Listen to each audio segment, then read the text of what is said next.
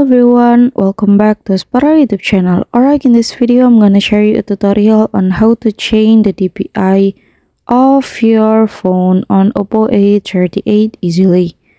Okay, before we change the DPI of the phone, we have to activate developer option on our phone.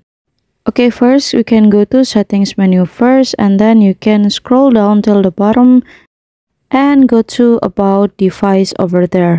So here you can scroll down and go to version. And here you have to tap on bold number 7 times to activate the developer option. And after that, you can enter your lock screen password first. And you're done. So there will be notification you are in developer mode. And then we can go back and it's still in settings menu. You can go to additional settings over there, and then here you can scroll down and go to developer option. And then in this developer option, you can scroll down until you found the menu smallest width.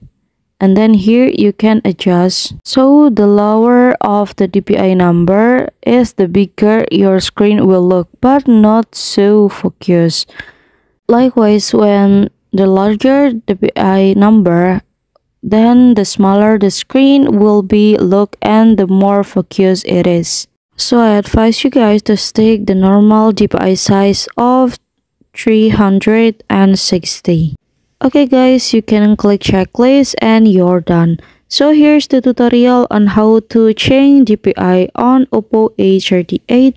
And then thank you so much for watching guys.